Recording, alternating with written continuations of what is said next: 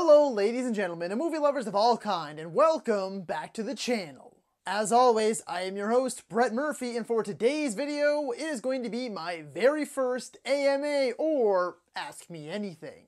Now of course, this is a very special video celebrating a milestone that I hit just last week, in which this channel finally hit 1,000 subscribers on YouTube. And this video is just the first of a few special videos that I have planned in order to celebrate the occasion. At the end of last week, I posted this everywhere, Twitter, Facebook, Instagram, looking for any questions about anything. When I say ask me anything, I meant anything about movies, TV shows, video games, or anything personal. And thankfully, I got quite a few questions. Now sadly, I can't spend a ton of time on them, but it's also not going to be like rapid fire one-word responses. Just for the sake of video length, I'll touch on some things a little bit more than others, that's all. And I will also be leaving the links in the description of any YouTubers who asked me a question that was featured in this video. So be sure to head on over and support their channels as well. And without further ado, let's hop right into the questions. Read Comics over on YouTube asked, what do you think of Marvel's Avengers, and what do you think is the best streaming service? Marvel's Avengers, if we're talking about the team, I love them. If we're talking about the movies, I love them. We're talking about the game, I skipped out on it. I was excited for it initially, I pre-ordered it and everything, but after I saw their microtransaction system and after I played the beta and the game just felt super broken and repetitive, I canceled my pre-order and I haven't looked back. And as for the other question, streaming services, I would probably say Netflix. I find they have the best original content and they have the most variety, so yeah, probably Netflix. Now, Nerdy Blurb TV from over on YouTube as well asks 3 questions. What is your most quoted movie ever? I don't think I have a specific one. I'm one of those people that quotes movies constantly in my daily life. Like, anytime that I see an opportunity to quote a movie, I'm gonna do it. And I'm that person too that also says a quote and then looks around at everyone else in the room and goes, what's that from? What's that from? Do you know what that is? And then I'll like give little hints and things like that. The second question is, what's the best thing of 2020? There's not a lot. there really isn't a lot. 2020 has been an awful year for so many reasons. But I would probably say like the console launches, I guess, like the Xbox Series X and the PlayStation 5. But seems to be the only redeeming quality of 2020 at this point. And the last question is, when did you first get into filmmaking / videos making? Had multiple YouTube channels like any kid did back when it kind of first started out and I was in elementary school. I had multiple with my friends. I had a couple of personal ones where we would just post like stupid things like kids do. So thank you, Nerdy Blurb TV, for those questions. Also, fantastic YouTuber. Be absolutely sure to check out that channel. Fantastic, top tier, very high quality stuff. Next, Josh from The Movie Apprentice asked, what is your first cinema memory? The first movie that I saw, or the first movie I remember seeing, was actually Spider-Man, Sam Raimi's original Spider-Man from back in 2002. That is the first like big screen movie I remember seeing, so you know, not a bad start. So thank you, Josh. Excellent question. Also, another fantastic YouTuber, does movie reviews. Very, very nice guy. Be sure to go over and support his channel as well. Next, Jack Benner's Movie Reviews from YouTube asks 3 questions. The first one, what are your favorite cartoons growing up? My favorite cartoons growing up, I was always into superhero cartoons. Always, always, always. Top 3 would likely be Batman the Animated Series, the 90s Spider-Man show, and probably Batman Beyond. Those are the ones I watched a lot. Second question was, what are some of your memorable movie-going experiences? God, there's so many. There's so many. A lot of them have to do with superhero movies. I'm a big superhero fan. I'm not afraid to admit it at all. I love my blockbuster popcorn flicks. Top 2 that come to mind, I would say, first time seeing The Avengers back in 2012, seeing that spinning shot basically brought a tear to my eye, and then seeing Avengers Endgame, in which I was an absolute mess. I bawled and bawled and bawled, but I also have very great memories of seeing The Dark Knight for the first time for my 10th birthday, and also seeing Iron Man opening night with my best buddy Nick back in 2008. So yeah, I've been there from the very beginning with the MCU, so those come to mind most frequently when thinking about my most memorable movie-going experiences. And then lastly, what are movies you loved but never want to watch again? That is also a tough question. I would say any movies that have like really, really heavy subject matter, like things that really kind of weigh on you emotionally. First thing that comes to mind, probably something like Schindler's List. And although I loved it, it is very, very dark and depressing just such a heavy film that it's not one that you want to be rewatching and, showing the kids and things like that. It's a very dark film. So anything like that may be like really disturbing or have very heavy subject matter are ones that, I don't tend to go back and watch again. So shout out to Jack Benner. Thank you for the question, sir. One of my oldest friends on YouTube, again, does superb movie reviews, so be sure to check out his channel as well. Next is Rio's Positive POV over on Twitter asks, I want to know what your first ever holy shit I love movies moment was. I would probably once again say Spider-Man 2002. Again, like my first memory of a theater going experience, but I remember loving it. Again, huge superhero fan growing up, loved the action figures that I had, loved the cartoons that I watched, so seeing this hero brought to life on the big screen, it really struck a chord with me and just made me absolutely fall in love with movies. But I mean, I loved them before that anyway. I always watched movies as far back as I can remember. I remember like loving Toy Story as a kid and things like that. So yeah, shout out to Rio's Positive POV. Also excellent. Cinema's Film Talk. As someone who reached 1K and then lost motivation to post, what's going to keep you striving to reach your next milestone? I can understand why some people lose motivation. It takes so much drive to hit that 1K mark for most people. I know it took a lot out of me. There were times that I thought about quitting. To finally hit it is such a relief and such a huge accomplishment for me in my life. I would say just the fact that like, this is what I love. I love making YouTube videos. Even if I'm not getting money from it, which I'm not, I love making them. I love creating content. I love sharing my opinion with people. I love, discussing with people and collaborating with them. All that stuff. That's kind of what always kept me going. Even on like the down moments, I get back into it because it's something that I really, really do enjoy. But I mean, I'd love to have a future on YouTube. So that's a big thing. And of course, it's that sweet green. Everyone loves money. This one comes from Alex Davies, who asked it on Instagram. Also a friend of mine that I've known for so long from YouTube. A few Australia questions. Thought on Australia as a country. I love Australia. I've never been, but Australia looks beautiful. Like one of the most stunning countries on the planet. Would absolutely love to travel there. That's the next question. Would you ever travel here? I'd love to, but here's the thing. I'm deathly afraid of flying. I hate flying. Now, I have been on trips. I've been to the States a couple of times. I've been over different parts of Canada. I've been like down south to us Canadians to things like places like Cuba and the Dominican Republic. Don't know if I'd ever actually be able to get on a plane to get there. And then fave actress, actor, movie, TV from Australia. Actress, I'd say Margot Robbie, not just because she's a pretty face. I find she's a very, very talented actress. I like her a lot. Actor, probably go Hugh Jackman. I mean, Wolverine, again, going back to the superhero thing, I've always loved Hugh Jackman in anything that he's in. I think he's such a charismatic and genuine person, so I love Hugh Jackman. Favorite Australian movie? I'm not too sure. I mean, I guess I could do a bit more research, but off the top of my head, I don't really know if you mean movies like filmed in Australia, movies set in Australia. I'm sure if I looked into it a little bit more, I could definitely give an answer. And then same thing with TV shows.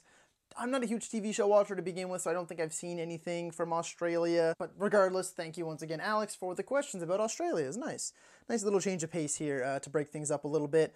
Few questions from over on Facebook. First one from Trent Lee, a very good friend of mine. Playing games with him for the last 2 years, become very, very close. A very, very, very nice person. Love that guy. What's the worst movie you've watched and the best movie you've watched? Worst movie? There's so many.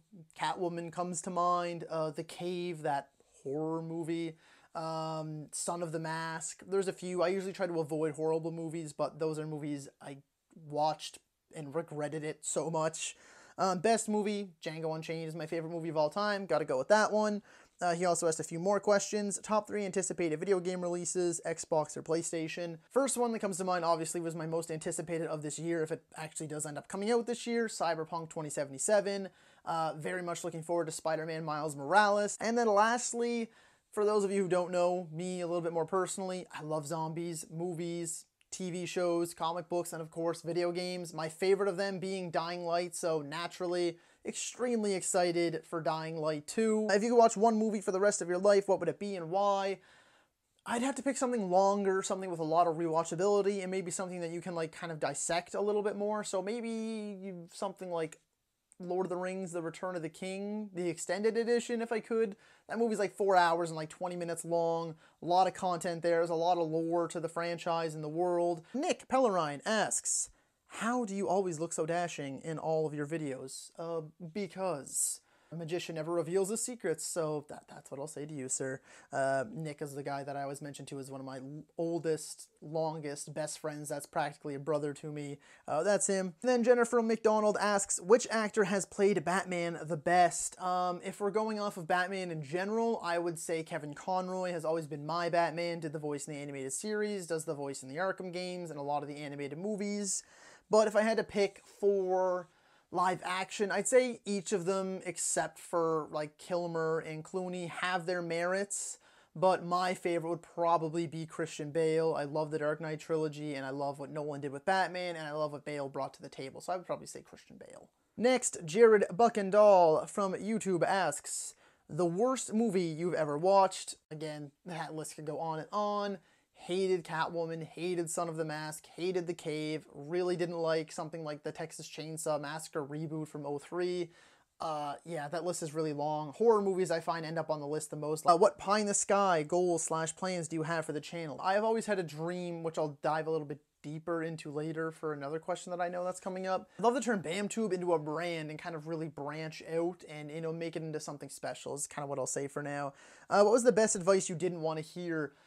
Interesting little story I'll tell. So back when the channel first started out, it was myself and my editor Riley, and we were looking for ways to kind of get known early on. And one of his friends, whom I didn't know, he had just graduated and he was starting up his own little business that focused on basically getting new social media influencers known. So, you know, he trusted this guy and things like that, and he told us to do this whole like $1.80 method thing. And after I was doing that, and I was trying to always add a personal touch. I never ever, to set the record 100% straight, I never ever like copy pasted my responses. A lot of them were similar, but I always try to add like a personal touch. And if I didn't watch the whole video, I'd watch like the beginning and the end, and then I'd try to add like a little personal flavor to it. And after about a month and a half of doing that, someone actually messaged me on Twitter, and of course this person will remain unnamed. It was kind of blunt, like, hey dude, just so you know, you're coming off as like a spam bot, almost like account. People are getting annoyed and people are kind of starting to talk about it and notice that, like, you know, this is kind of scummy of you to do. And, you know, for better or lack of a word, obviously I'm paraphrasing, and it really rocked me. And we had a good back and forth. It never got like heated or out of hand or anything like that. We actually had like a really good conversation. Things ended on good terms, but it was a rude awakening for me that I really needed, because I looked back and I went through a lot of the comments and I realized that they did come off as like spammy and like I was just a bot or something. And I was terrified that I was burning bridges that I hadn't even built yet, and that I basically, you know, there goes my YouTube career, right? All these people like Jared who asked this question, you know, I wanted to be friends with these people. I wanted to get involved with them and collaborate with them, and I was afraid that I was burning all these bridges, you know, before I even had the chance to build them. So it was definitely advice that I needed to hear. We immediately cut ties with this person professionally, not, you know, friendship-wise or anything like that, but that whole method that he laid out for us and this whole plan to get known, that ship sailed. And thankfully I heard that very early on. I started the channel in June, got that like advice, I guess you could call it, in July, so, you know, it didn't go on for too long, thankfully, and I'm friends with most of you now, which is fantastic. Next question from Nuon the Movie Slinger, another great friend of mine who I've collaborated with in the past and makes fantastic content. What's the first movie you watched that wasn't just entertaining but made you go, wow, this is life-changing, and got you interested in the art? The film that made you a film lover? I would probably say either like the Lord of the Rings trilogy or Peter Jackson's King Kong. I watched them roughly around the same time, like 04, 05, so I was only like 6 or 7, and I was completely enthralled with them. Like, these movies just encapsulated me in a way unlike any other movie had before that. I completely fell in love with the worlds, and I didn't know stories could be this epic and hold so much character and so much depth. Thank you, Peter Jackson, in a way. Next question comes from Larry over at LC Screen Talk. What fictional world universe would you choose to live in? So the only one that I can think of that would consistently be fun and exciting to be a part of would probably be the Wizarding World in Harry Potter. Who's your favorite superhero put to film and why? Batman is my favorite superhero in general. I love the character being put to film because there's so many iterations, and each iteration is unique in its own way and, you know, very distinct, and it's cool to see all these different takes on the character. And if you were to hook up with a male celebrity, who would it be? Of course, Larry, of course you would. I probably would say Chris Evans, not gonna lie. I think he is one of the most handsome men on the planet. Not only that, but he seems like a really genuine just awesome person. Like, even him on Twitter, you see behind the scenes footage, you see him at the red carpet and talking to fans and stuff. He just seems like one of the nicest people on the planet. So aside from being handsome, he's also a good person. So yeah, Chris Evans.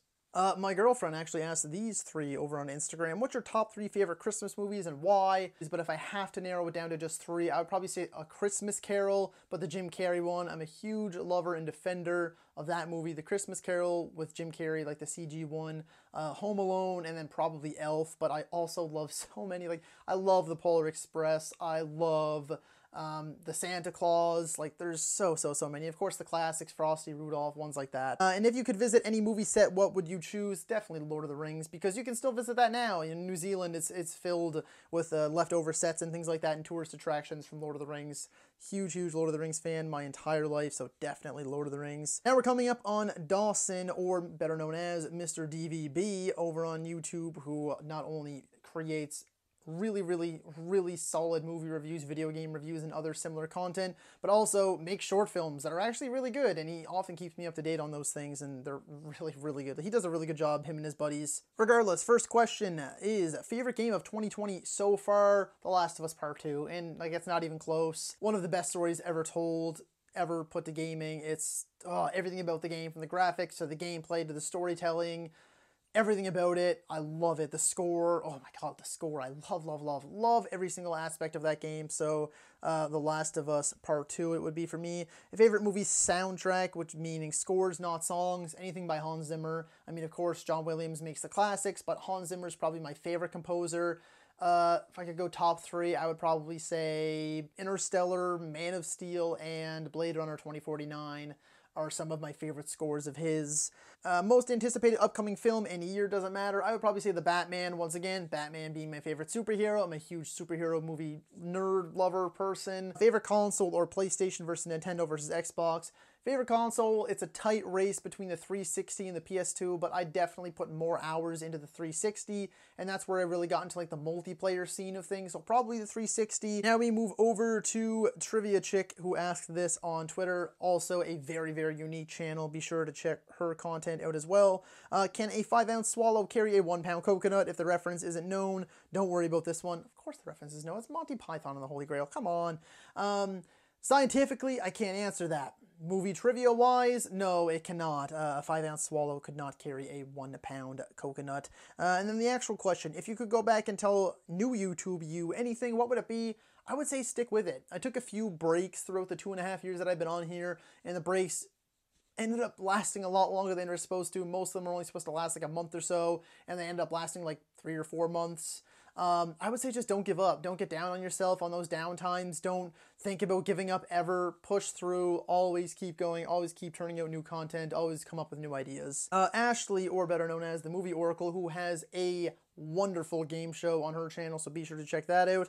Can you name a film you've seen that gets worse with each viewing? My best piece of advice when it comes to this question, the first thing that comes to mind is the fact that be careful with nostalgia. Nostalgia can be great, but it can also be dangerous. For instance, going back and watching childhood favorites like Disney Channel shows or things like that, watch it now, it kind of tarnishes those memories a little bit, so you got to be careful with that. There's a few other movies sometimes when when you come out of the theater and you're kind of riding the high of that movie, being like, oh my god, that was so good, like that's a 9 or a 10 out of 10 or an A+ or whatever ranking system you go by, and then a few months later, after you've had some time to settle, you go back into your rewatch with high expectations, and then you're kind of let down a little bit. Next is Joe from Color Positive Movies.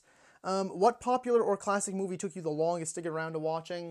Probably The Godfather. I only watched that for the first time like a year or two ago when I was preparing for a video that I did. That took me a really long time to get around to, as I am 22 now. I was probably like 20 or 21 by the time I finally watched it. But also Joe, another really great YouTuber. Be sure to check out his content. Next is Trevor from Film Geeks. He says, what's your favorite guilty pleasure movie? I have so many. My biggest probably guilty pleasure franchise is the Transformers movies, at least 1 to 4. I don't like 5 at all.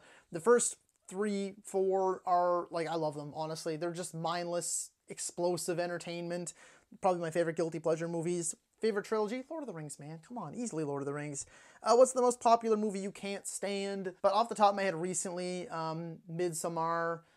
didn't like it all that much. Us didn't like it all that much. And even The Lighthouse didn't like it that much. So I know those three directors, Ari Aster, Robert Eggers, and Jordan Peele, most people don't think they hit that sophomore slump. I think each of them hit it hard. Mandy, another one. People love that movie so much. I don't understand why. I really hated that movie. That was awful. I did not like it.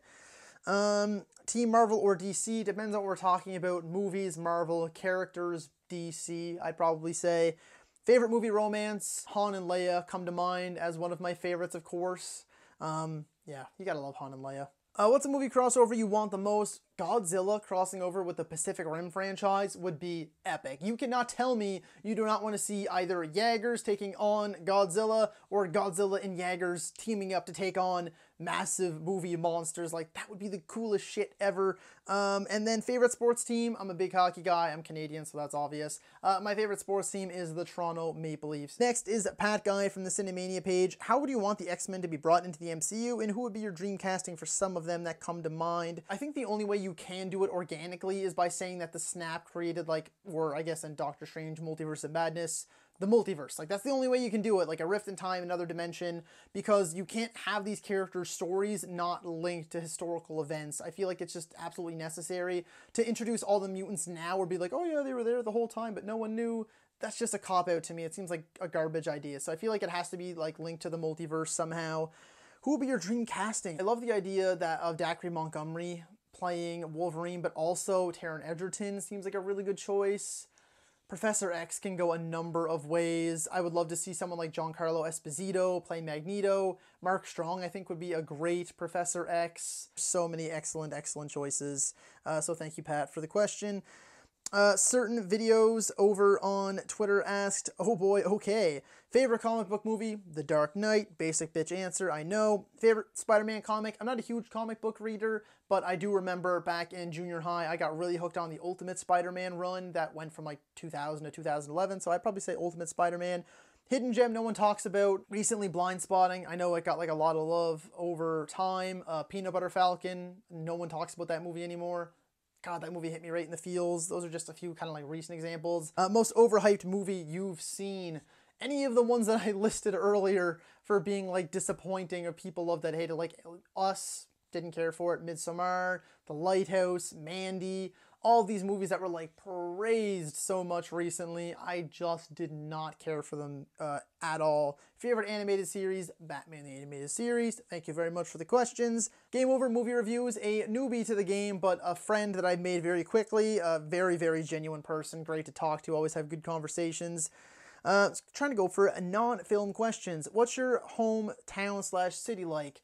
Very boring. I live in a very, very small portion of Canada. It's like there's the provinces, and then you get to my province, and then like half of that province, and then a small part of half of that province. I live in a very small area.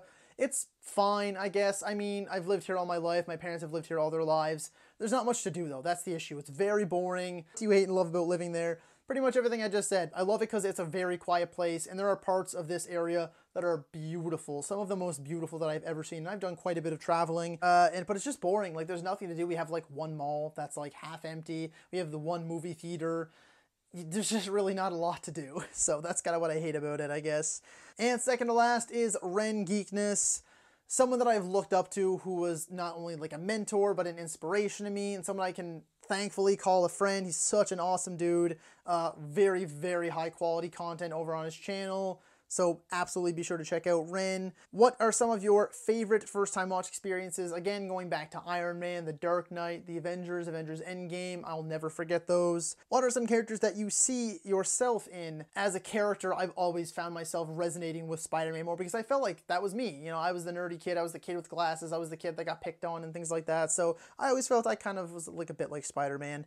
What movie do you wish you could have come up with? Going through all time, I mean, Django Unchained is my favorite movie of all time.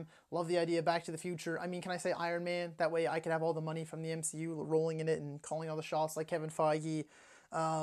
You know, anything by Christopher Nolan, anything by Denis Villeneuve, honestly. What villain do you think was right? Thanos. Absolutely, or Thanos, however you say his name. People badger me all the time with my Thanos versus Darth Vader video on how to say it. He was right, to a certain degree. Might not have taken the proper approach, but it's true. So, right idea, wrong way of going about it, but, you know, he was right. He was right. And then last, but certainly not least, Tevia Smolka asks, question number 1, I am just wondering if you would like to collaborate on a video sometime in the future. Absolutely, yes. Please hit me up on any of my social medias. Yes, I would love to collaborate. Anyone, anytime. That goes for anyone else who made it this far in the video. Reach out to me. I would love to collaborate, always. Question 2, I am just wondering what your most anticipated video game of 2020 or 2021. Cyberpunk 2077 would be my most, but at this point it seems like we're not getting it until 2077. And question 3, what's your most anticipated movie of 2021? I wish I could say The Batman, but that got delayed. At this point, probably No Time to Die. I'm very much looking forward to. Huge James Bond fan, at least Daniel Craig's James Bond. What's this? Quick outfit change? No. My bad. I didn't actually realize until I was editing this video that I actually lost a couple of questions somewhere along the line in my Twitter feed, so I had to go back and answer them. First one comes from a longtime friend of mine from over on Twitter, VK Studios, and they asked, who is your favorite director? Probably Christopher Nolan. I have a lot of favorites and a lot who I just admire and see as inspirations, but probably my favorite, I would say Christopher Nolan. Have you ever made a film? I have not. I made a bunch of like skits, like little YouTube videos that no longer exist on a channel I had when I was much younger. And what is your favorite film franchise? Probably the MCU. I know it's a bullshit answer to some people, but I grew up alongside these movies. I saw Iron Man when I was 10, and then I saw Endgame when I was 20? Yeah, when I was 20. So it was like, you know, years and years and years. I grew up alongside these films, and they mean so much to me. So I would say favorite film franchise, MCU. And the last question comes from another longtime buddy of mine, Nick, from over at Movie Emporium, who does superb movie reviews. He is really very genuine, nice person. So he asked, outside of making money, do you have an ultimate goal with YouTube, like writing or something with film in general? So this is actually the question that I was referring to earlier when I was responding to Jared's questions about, you know, I was going to go into more detail later on, and this is the question I was talking about with the more detail. So aside from making money, I have this really like long-term, crazy, probably not in a million years idea that I would love to do for BamTube TV, and that is I would love to make BamTube a brand. And what I mean by that is think like WatchMojo or What Culture, how they, you know, had their main channel until they gained a really big following, and then they started branching out. So you still have your main channel, WatchMojo, but then they branched out into like Miss Mojo and Mojo Plays, and same thing with What Culture. They branched out into What Culture Gaming and What Culture Horror and a few other ones, right? What Culture Comics maybe. And that's kind of what I had in mind for BamTube along the line. Like, I would probably get rid of the TV part at some point, leave this channel as like the central hub and just be called BamTube, and then it would branch out and have like BamTube Comedy, BamTube Gaming, BamTube this, BamTube that, and it would become its whole own brand sort of thing. And somewhere similar along the lines of that. That's kind of like my long-term goal, or as Jared put it, pie in the sky kind of ideas that I had for this channel. Wow, okay, those questions, finally done. I'm like sweating, melting here. It took a lot longer than I thought it was going to, and I'm really out of breath. All I can say is thank you all so much if you stuck around for all the questions. Thank you all so much for asking the questions that you did. I had a great time going through all of them and answering all of them to the best of my ability. I appreciate, once again, each and every one of you who reached out to me, congratulated me on hitting that 1,000 subscriber mark, and who reached out and asked questions. You know, it's always awesome to see this kind of support. It really does mean the world to me. It's hard still to put into words how thankful and grateful I am to each and every one of you who have helped me along the way and who I've been, you know, become friends with over these last 2.5 years.